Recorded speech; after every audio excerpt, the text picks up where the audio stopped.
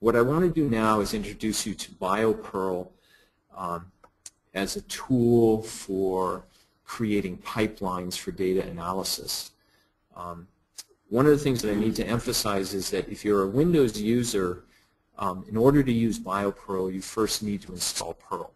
Okay, those of you that use the Unix-based systems, Perl is already installed. So if you have a Macintosh that's running the newer operating system, you already have Perl on your computer, and it comes installed with Linux. Perl is a practical extraction and report language. It's basically a programming language for easily manipulating text files and processes. And what I want to emphasize is that when we think about sequences in FASTA format, they are basically just text files. In the language of those that are more adept with computers than I am, it's a string file. It's a string of information, but it's just in text format. And so that's why Perl is an excellent programming language for manipulating those files. Now, BioPerl is an open source project that develops modules for biological data in Perl. So a Perl module is a reusable package that's defined in a library file. And these modules are easy to use, and more importantly, they're interconnectable.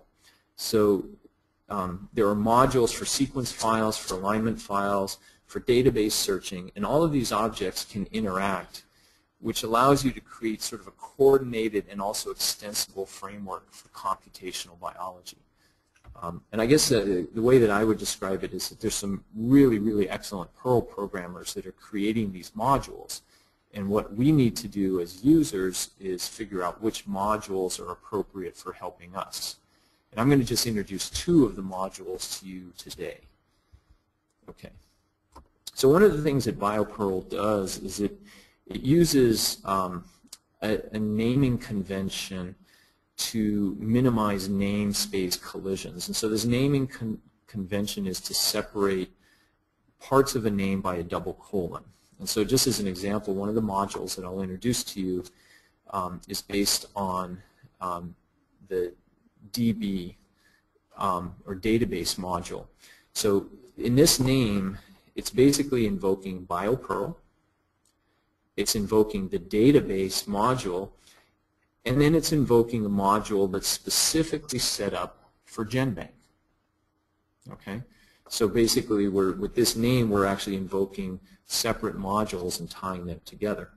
And so what this module can do is it can instruct Perl to go to the database GenBank and then do something for you.